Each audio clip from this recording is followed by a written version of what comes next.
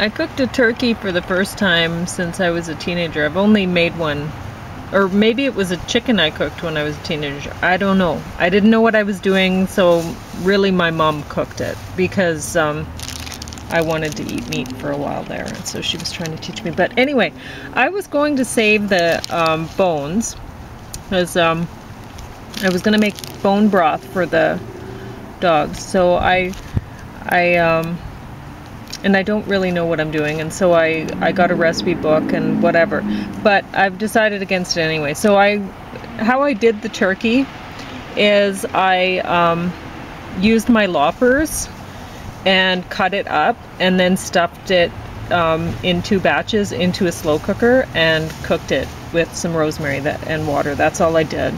And the dogs just thought that was awesome. But I had to sift through because I was worried about the bones, right? Because look at these things. There's, like, could you imagine if they ate that? That's terrible. So anyway, and I always thought it was funny, like my grandma would let Kathy and I break the wishbone when we were little all the time.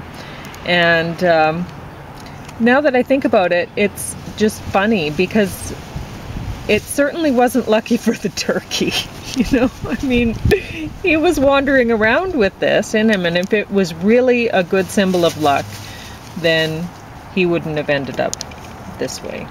So anyway, I'm going to take this, put it all in the bag, and put it in the garbage. But I handled the turkey with this, well, it was raw because it was absolutely horrific for me to cut it up with loppers. But I think the next time I did it, it would be easier. And I bathed the turkey, but like I thawed it out outside because I didn't want it anywhere in my house. And then I rolled it around in the snow to wash it. Yeah,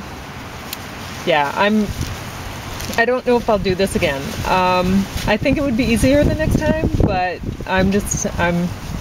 this is probably not a skill that I need to have.